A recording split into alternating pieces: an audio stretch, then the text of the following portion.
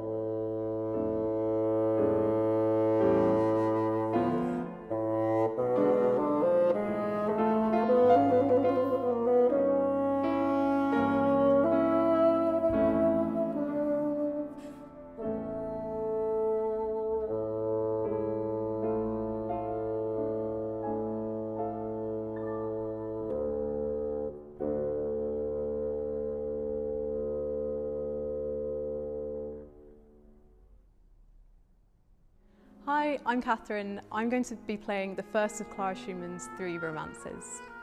Originally written for violin, these work beautifully on the oboe, and I love the dialogue between the oboe and the piano and the emotions and colours that Schumann creates in her writing. I performed this romance in my first concerts following the disruption of the pandemic, so it feels particularly special to me, as it always reminds me of being able to make music with other people again.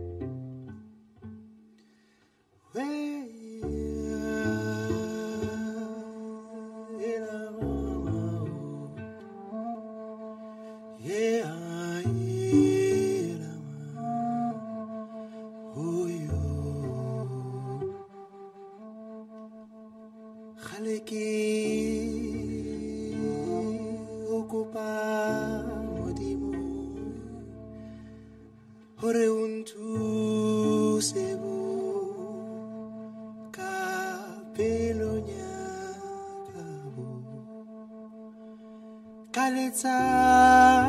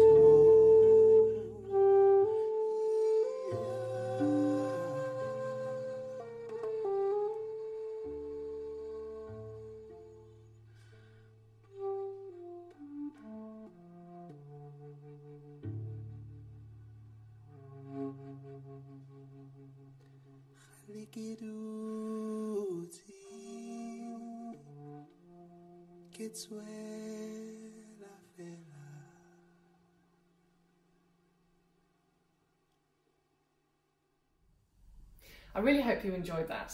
If you would like to listen to those pieces again, all the music from the Summer Weekender Festival will be available on YouTube after the weekend. If you would like to make a donation to support Sinfonia Cymru's young musicians, you can do that from our website, sinfonia.cymru, where there's a shiny Donate Now button just waiting to be pressed. Do join us again at 2 PM for some more wind music and another revisit video.